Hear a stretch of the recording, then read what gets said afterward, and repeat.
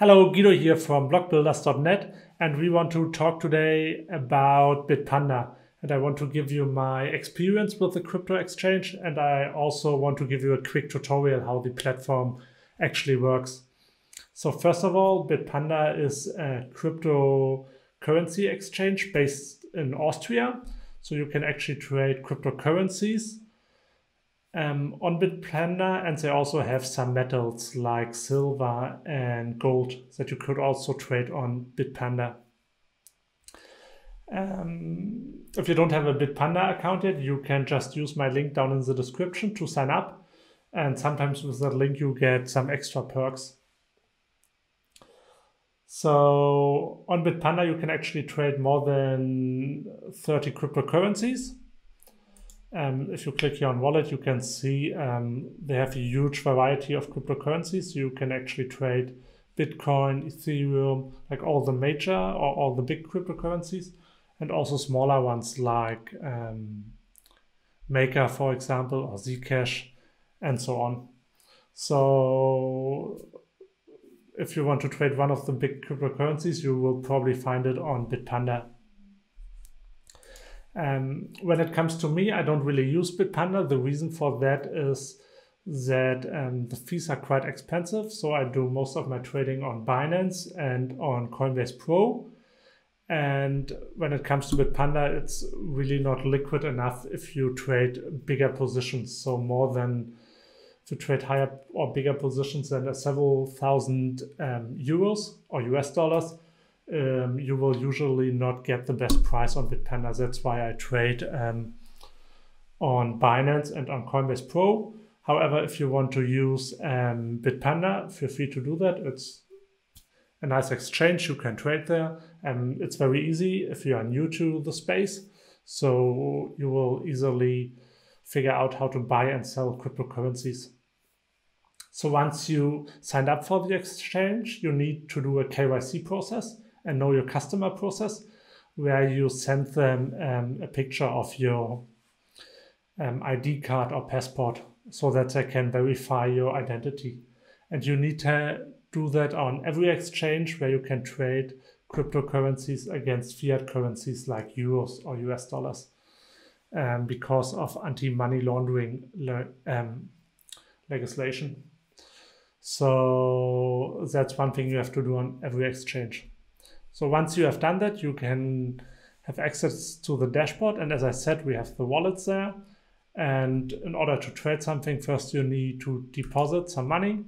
And that's quite easy. You just click here on deposit, and then you can, for example, choose Euro wallet. And then you can choose one of the payment methods that they have. So for example, credit card, or you can do a regular wire transfer. However, you have to know that it costs 1.5% fees if you do a credit card deposit. And it's free if you do just a regular wire transfer. However, with a credit card transfer, you will receive the money instantly, so you can start trading immediately. And with a wire transfer, you probably have to wait like 1 business day until you will have the money in your account. Once you have done that, you can actually start trading, and trading is quite easy. You can go here, and then you can just click on buy, and then you can select what you want to buy. So for example, Bitcoin. Then you can say, okay, I want to use all my euros to buy Bitcoin. You need to agree to the terms, and then you can just buy now, and you will have, or you will receive immediately the Bitcoins.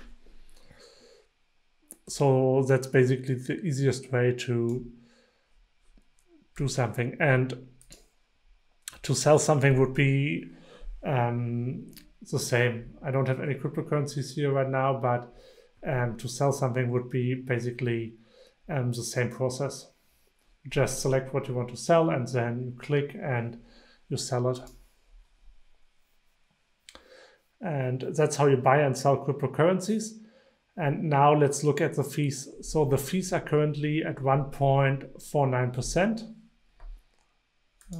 It's in German, but here they say it's 1.49%. and you can save 20% of that if you are using BEST to pay your trading fees. So BEST is a token that they issued on Bitpanda. You can just buy it there. And if you use it to pay your trading fees, you will receive a 20% discount. So you would only pay 1.2% on every trade. However, you have to keep in mind, if you do a credit card deposit, you would pay 1.5%. And if you buy something with that deposit, then you would pay an additional 1.2%. So that adds up quite quickly, and you can reach 3% in fees quite easily. However, it's a bit cheaper if you trade on Bitpanda Pro. Every Bitpanda customer gets also access to Bitpanda Pro. And there you can actually do limit market orders. You can see here the chart. It's a bit more complicated than Bitpanda. And you can actually trade there, and you would pay 0.15% on fees. So it's cheaper, but however, if you are inexperienced, it's way more difficult to use it. So if you are new to the space, I can only recommend using Bitpanda. And if you're more experienced, you can use Bitpanda Pro. So that's basically it. If you have any questions, please feel free to use the comments down below. If you don't have an account yet, please use my link to sign up. And if you find that video helpful, please hit the like button and subscribe to my channel. Thanks for watching.